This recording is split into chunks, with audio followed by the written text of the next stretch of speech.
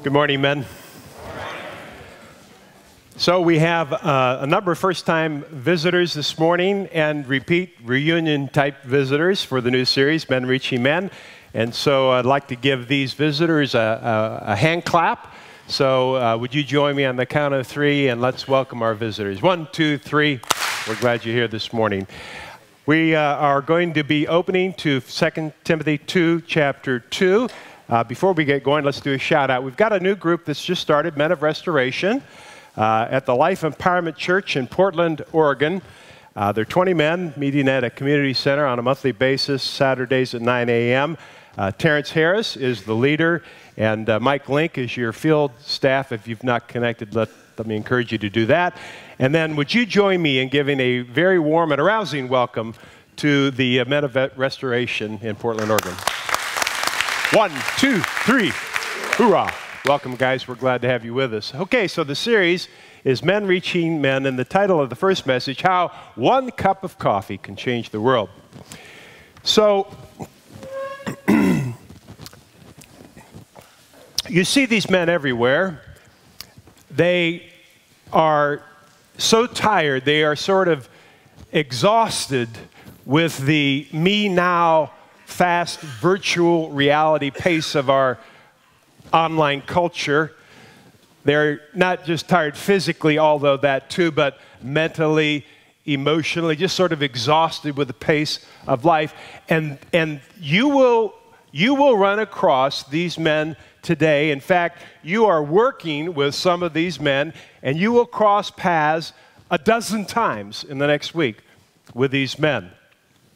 Their lives are sort of coming a little bit unglued.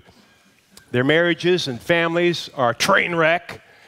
They have these destructive behaviors that keep dragging them down. They don't feel like their life has meaning, like it has purpose. They think their problems are unique, however, and they feel alone. And the last thing that they think is that you would have any idea of what they're going through, or that you could possibly understand, or that you would dare care about them on a personal basis. Now, for some of you, I could have just been describing your situation. So there will be something in this for you as well. Or you might be on the other end of this, and you might be strong in your relationship with God and ready to help do something about it.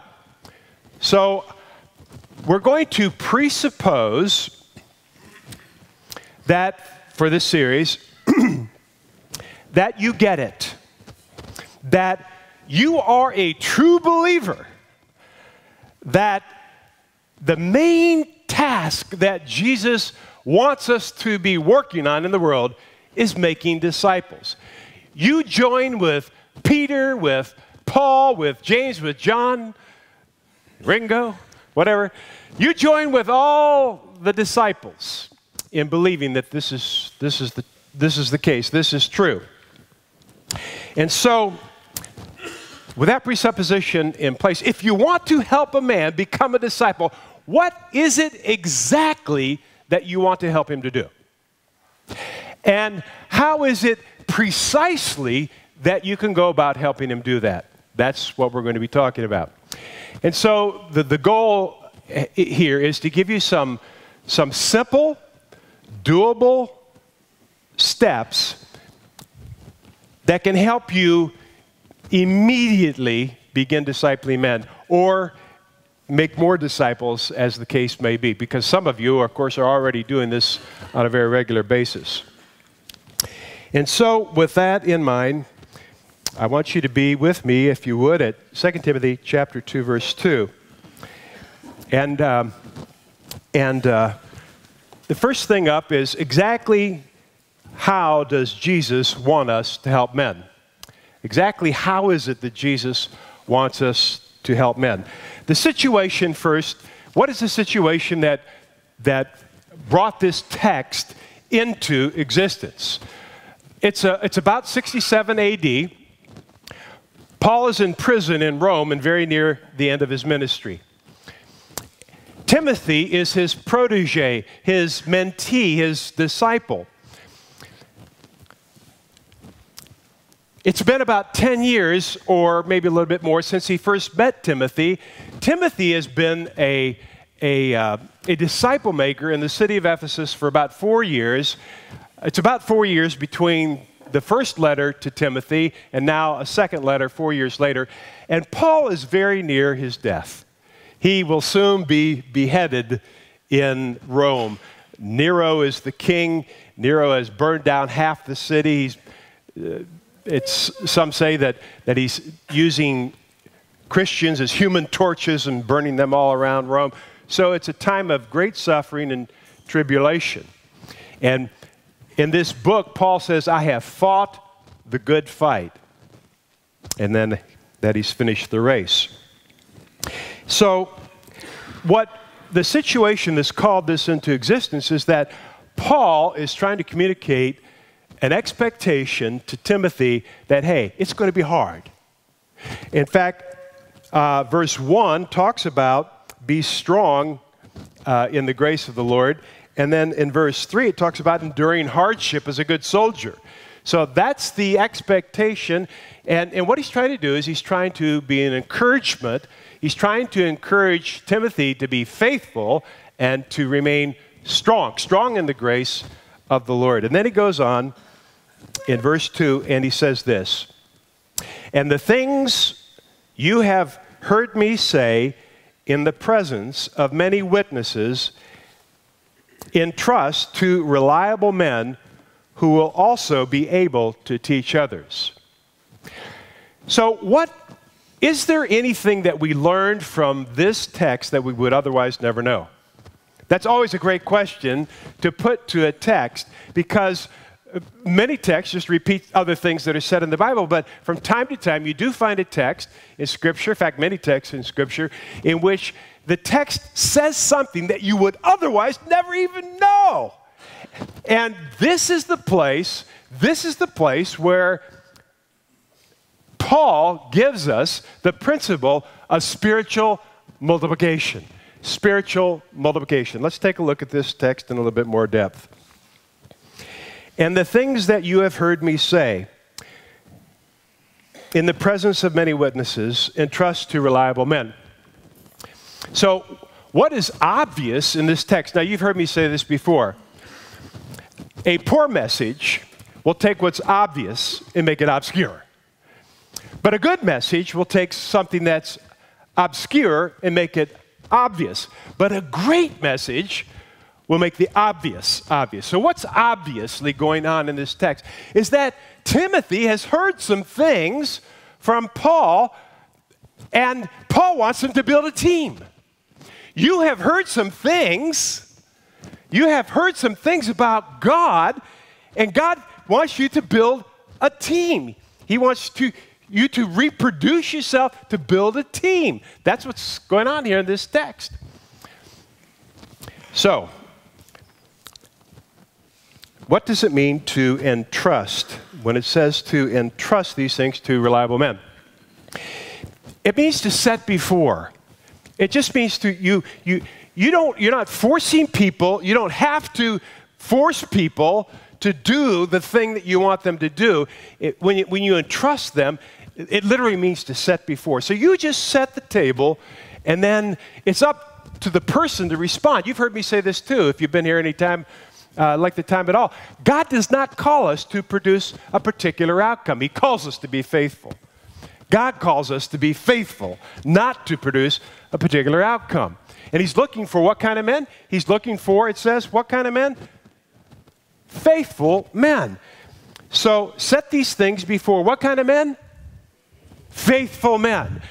1 Corinthians chapter 4, verse 2 is a very important text to man in the mirror.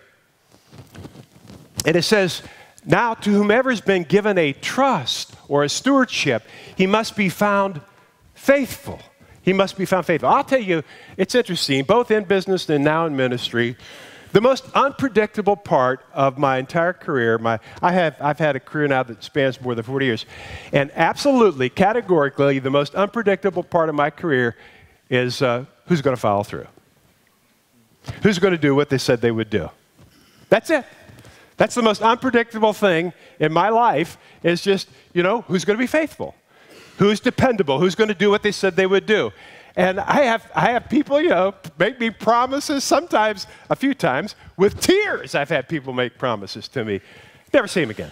Never see them again. Never hear from them again. And you've had this happen too. So you know what we're talking about? So you know what a faithful man is because you know what an unfaithful man is.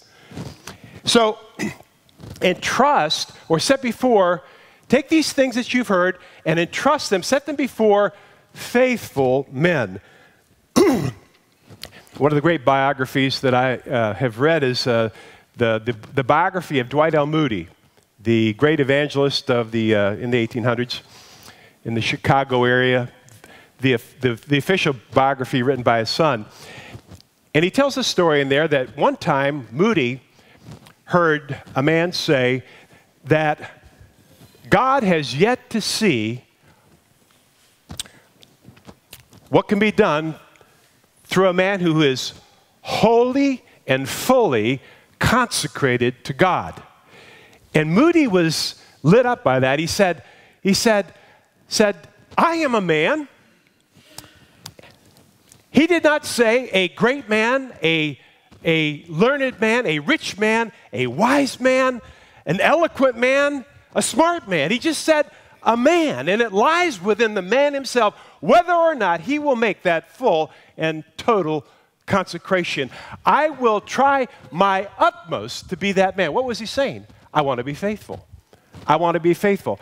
I believe that you want to be faithful too, but there are a lot of distractions, of course. But I believe you want to be faithful. I mean, that's why you come. I mean, why else would you get up and go to a Bible study at Odark 30 so early in the morning? So I know that this is what you want too.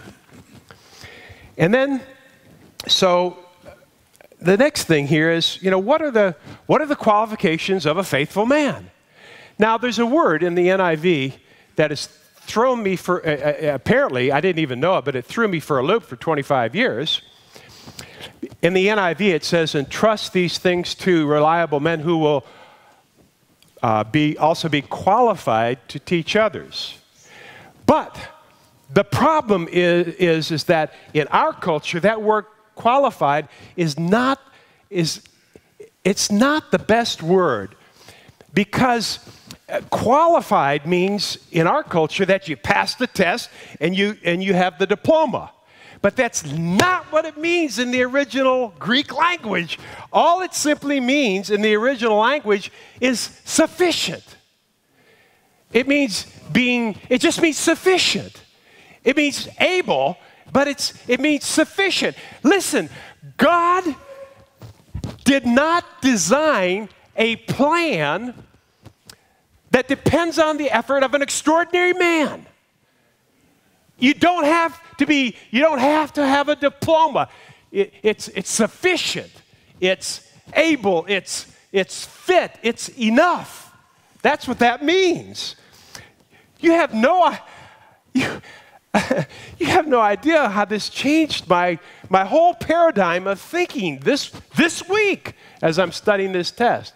All these years I've been reading Qualified, and I've never actually exegeted the text until this week. Absolutely phenomenal. So what do we learn from this text that we would otherwise never know? That you are qualified. If you are breathing,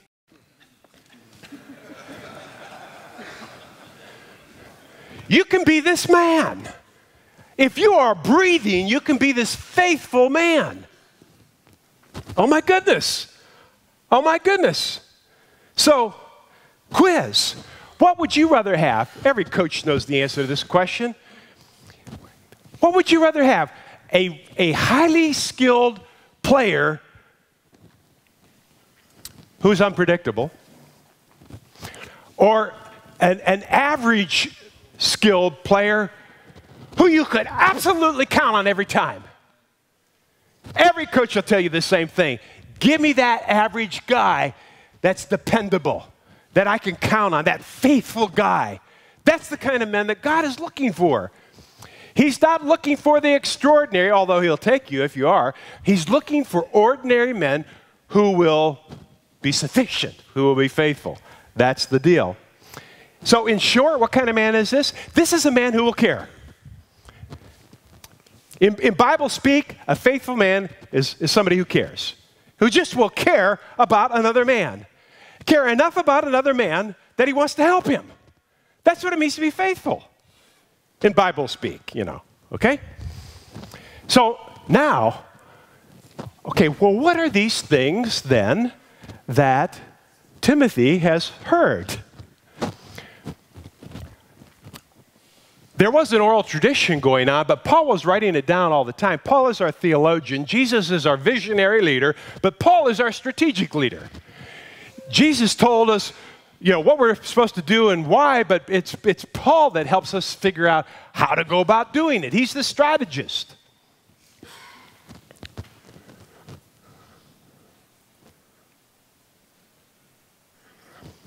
So what are these things that Paul is passed along? Well, we know what they are now because he's written them down. They're now inscripturated, you see. They're inscripturated. Everything we need to know to be faithful is inscripturated. It's written down. We have a written record of it now. This is awesome.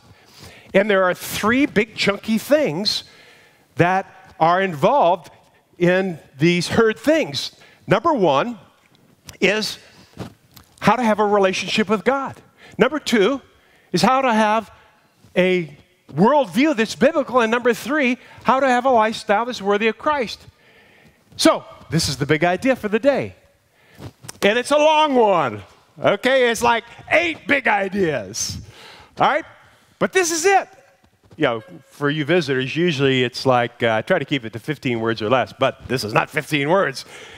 Discipleship is one man caring enough about another man to help him build a relationship with God, a worldview that's biblical, and a lifestyle worthy of Christ. So, jot this down. I'm going to give you a second just to jot this down. And I want to talk, there's a good idea. Take a picture of it. For crying out loud. Duh. Yeah. Actually, writing that out is good too from a learning theory perspective. Helps screw it into the brain. So we have these 3 outcomes, you see. We have these 3 outcomes in discipleship. So discipleship is all about, boy, I said that and about 20 cameras came out. Great. So discipleship, it's about one man, you, caring about another man, and that might be you too, to help him build this relationship, this worldview, and this lifestyle. And so here, and you'll be able to see that again if you haven't got it down. Let's talk a little bit about these 3 outcomes. And when I say a little about these, I mean a very little about them. We can flesh this out over the series, but the first thing is the relationship with God. So if you abide in me and my words abide in you, then you will know the truth. People will know that you are really my disciples. If you abide in me and my words abide in you, then you can do significant things. Apart from me, you can do nothing. Teaching, look, here's my experience, and I bet it's your experience too. There is a tendency in Christianity to think if we give men the right information, that everything is going to be all right. But look, think about it. If just having the right information would make you the man you want to be, we'd all be the men we want to be. Because we already have heard all the information we need 1,000 times. Squared. You already know everything. I mean, you've heard everything you need to hear. So we spend, take a guess, what? 80% of our time just inundating men with information. If you just do this, if you don't do that, if you follow this rule, this tradition, here's a regulation for you. Yeah, here's the way, here's how we can fix you and get your behavior all cleaned up, and so that you can be the kind of man that God wants you to be. But guess what? The foundation of Christianity is a relationship with God through Jesus, by faith, through grace. And so what we really want to be focusing on, I think we should be focusing on in making disciples, is we should be spending 80% of our time with men on helping them have a relationship with God. So we should switch this from the 20-80 to the 80-20, or is it the other way around? Anyway, you get the idea. Let's spend most of our time, and that's just a category, but 80-20, whatever the percentage is, most of the time we should be focused on the relationship. Listen, when Americans have a problem, we tend to ask this question: how do we fix this problem? Americans were great fixers. When the Chinese have a problem, they ask a different question. They ask, what are the relationships we need to put into place to solve this problem? Do you see it? Do you see it? Score one for the Chinese. But guess what? Where do you think they got that idea? They got that idea from Jesus. Jesus is the original guy who said, okay, well, what are the relationships I need to put into place to fulfill my plan, to fix the problems? Hey, nobody ever faced more problems than Jesus, and nobody still faces more problems than Jesus. So how does Jesus plan to fix his problems? He's going to gather together a few men, and he's going to build into their lives and instruct them to go and do the same somewhere else with some other guys, you see. So the relationship with God is very important, and also relationships with others as well. It's the first and it's the greatest commandment, to love God with all of your heart, soul, mind, strength. Just think about this, the story of Jeremiah when he's in Jeremiah chapter 20, when he's been beaten and put in stocks and they let him out. And he said, God, I don't understand you. All day long, I do what you ask me to do. He was having the hardships that Paul was having. And he said, I get insult and reproach. And then he says in verse 9 in chapter 20, he says, but if I say I will not mention him or speak anymore in his name, his word is in my heart like a burning fire shut up in my bones. I'm weary of holding it in. Indeed, I cannot. Now that's a guy who's figured out how to have a relationship with God. I know you want to have that kind of passion. So don't focus just on the information. Be sure to focus on the relationship. Don't just help men focus on, hey, look, if the relationship is where you actually feel close to God, then that's what's going to help the man who's not as far along as you are yet also feel close to God. All right, and then the second one here is the worldview. So, we all have philosophies, values, and beliefs. And it is important to have the right information. So this is the doctrine, the theology, the biblical literacy, if you will. There are some non-negotiables in the Christian faith. In other words, there are some things a man really does need to know and believe in order to be a Christian. Now, like the virgin birth, the resurrection of Jesus, justification, through faith, the necessity of working out that faith in service. All of these things that are in the Bible, they're there. And they are non-negotiables. Now look, a guy doesn't have to believe them, but he can't call himself a Christian if he doesn't. So he needs to know what those things are. But there are also many, many, many non-negotiables. Okay, you want to start talking about worldview, Republican, Democrat. You could just stop right there, okay? Can you be a Republican and be a Christian? Yeah. Can you be a Democrat and be a Christian? Yeah. You see all the idiots that just said no? Look, get a worldview, baby. Get a biblical worldview, But here's the thing. We do tend to make non-negotiables we tend to make negotiables into non-negotiables. So look, young earth, old earth, okay? We had a guy come in here. He doesn't come here anymore. And so I was making the point one day that Genesis 1, I do not believe was written for a scientific reading of the creation account.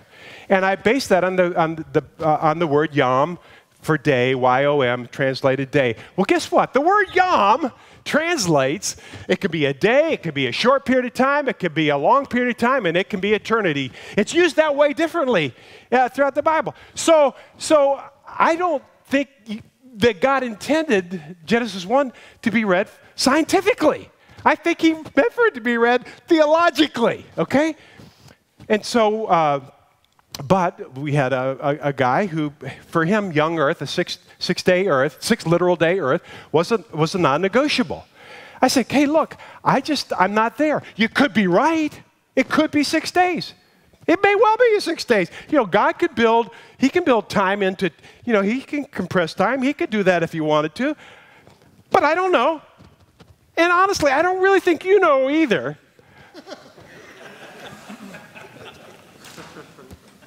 But for him, it was a non-negotiable, so he didn't come anymore.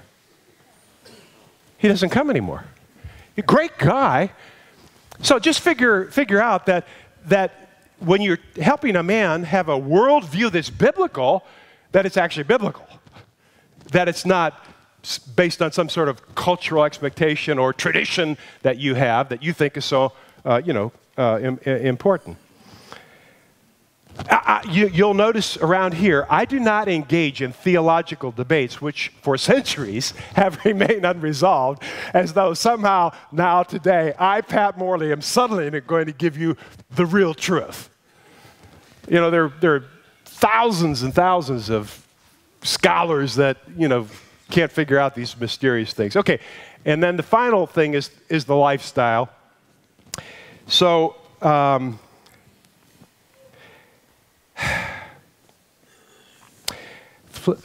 Philippians 1:27 talks about living in a manner worthy of the gospel of Christ. Lifestyle there's so many choices in lifestyle. You drive a new car, an old car, a little debt, no debt, private school, public school, Republican, Democrat, in terms of party affiliation, really nice yard, not that nice yard, I don't care what my yard looks like that much, retire early, retire late. Look, there's no one right answer for most of these things, and yet there is a tendency to try to teach guys that there is one right answer for these things. So the big idea here today is simply this, that discipleship is when one man cares enough about another man that he helps him build a relationship with God, a worldview that's biblical, and a lifestyle worthy of Christ. Okay? And then the final thing I want us to take a look at here, I know you care, we all care, but what can we do about this? So, here's the next step. The title of this message is How One Cup of Coffee Can Change the World. And so, a cup of coffee is a metaphor for getting together. It could be lunch or breakfast, What I would like to do is tell you that my life changed because one man cared enough about me to invite me to go and have a cup of coffee. And that one event put in motion a series of other events that took place that leads me to stand, right here where I am today. Most of you can probably tell the same story. So here's the on-the-job training for you. This is the thing that I'm going to ask you to do. I'm going to ask you to go this week, before we come together again, and take somebody for a cup of coffee, or breakfast or lunch or whatever it is. Now, okay, well, what do I talk about? What do I talk about? You talk about what you talk about with all the other people that you get together with. You ask them how their kids are doing. You ask them how it's going on the job. And ask them how how you ask them, how's your relationship with God? That's not a bad question. I usually ask it, where are you on your spiritual journey? Either way, same thing. But just have a natural, authentic conversation. You don't have to close a deal. You're just having coffee. I think most of these men that are walking around so tired, they would just love it if somebody would just sit down and have a real, authentic, meaningful conversation with me. Not one of those things where I see it coming. I can feel it coming. I know there's an agenda. No.